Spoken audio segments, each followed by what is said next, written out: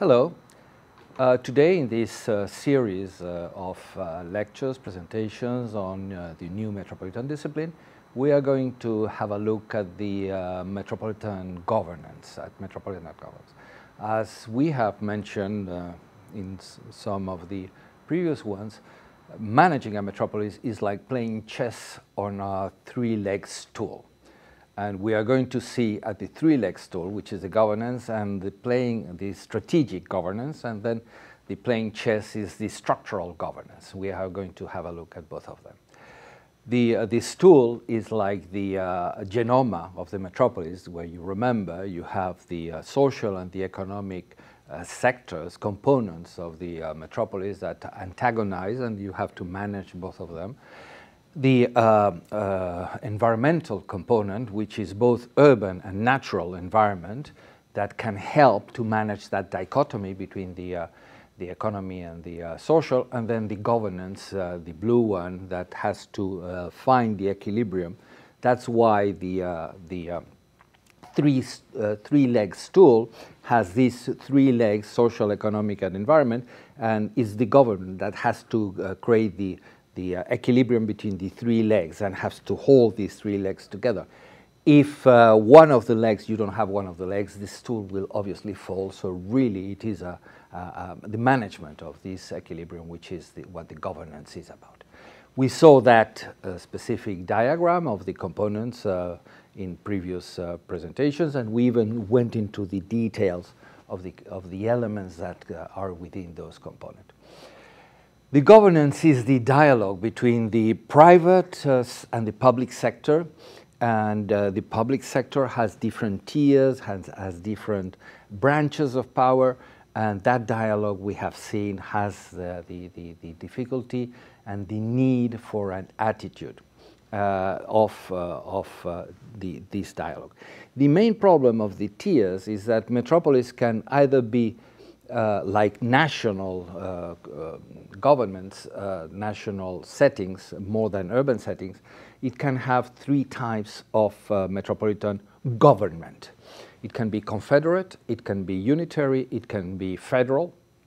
The confederate is the aggregation of units that keep their sovereignty, so the metropolis there is not very strong. It's more the municipalities that make decisions, and if there is a need for a metropolitan decision that doesn't fit some of the units of the municipalities, they can get away, and then the metropolis doesn't work. So really, metropolis need either a federal situation or a unitary, decentralized, delegated. So the ministry is in the center of the unitary system of the country, political system. The ministries can have, the president can have a delegation, like in France in the département. There is the préfet appointed by the president, and they coordinate the different aspects, the different ministries, the different investments in the metropolis. That can work as well as if that person, that préfet, instead of being appointed by the president, is elected by the population and then represents the population. But that second approach, which is more of a federal system, has the difficulty of the metropolises that are too important in a nation to allow for to have too much power. No? And the metropolises have already an extremely important economic power.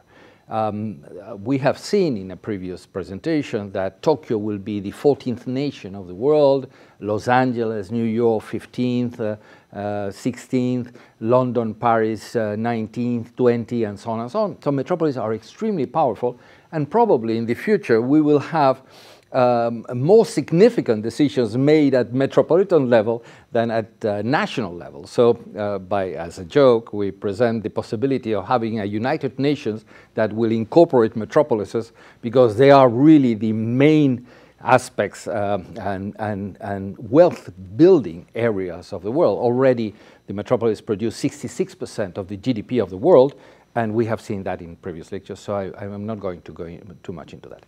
The problem of the power of metropolises is they have the economic power, that is undeniable, but the political power is a problem if that nation only has one metropolis, and that metropolis is around 60% of the GDP of that nation. The president does not want to have that metropolis with political power, because the representative elected by the population of that metropolis, if it controls 60 or 70%, like Manila, Cairo, Buenos Aires, of the nation GDP, really it can confront politically the president, so a president doesn't want to provide a setting where that power can take place. No? You have other nations with, when the main metropolis are 30% of the GDP of the nation. Paris, London, Madrid, Barcelona are in that kind of range. And there you can have that possibility of a delegation and some kind of representation. And then the countries where the main metropolis is only 5% of the GDP, and then it's easier for those political unitary powers to have those metropolis with a unitary government, because they do not jeopardize or confront the power of the national president. And that is the case of China, that's the case of Germany, which has already federalization of metropolis. Bremen, Hamburg, and Berlin have already a state power, no? And Italy. And that is the possible future of those setting of the metropolis. You have the confederate approach, that you have several aspects. You have a round table when you get all the mayors together, they share their projects, you copy the projects of others, you do those projects together, and then you create an agency to run and to manage those projects. That is the confederate approach to the metropolis, and many multilaterals which are built up, the World Bank, the Inter-American Development Bank, the Asian Development Bank, and so on, are created out of a compound of nations.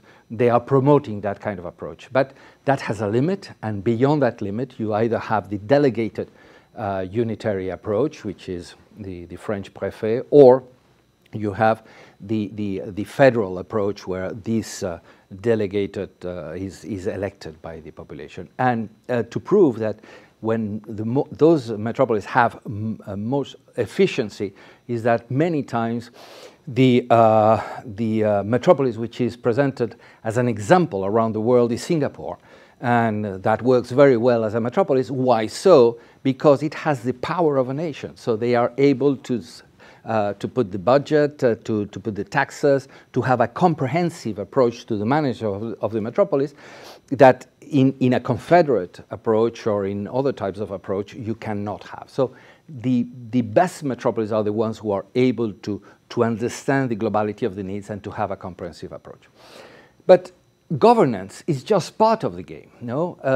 When your project is to hang a painting, you really must understand that you need the hardware, you need to hang that painting, which is a project, and then you have the tool, the governance, which can be a hammer, a screwdriver, and you have the project, which is the nail, the screw, or this hanging device. No?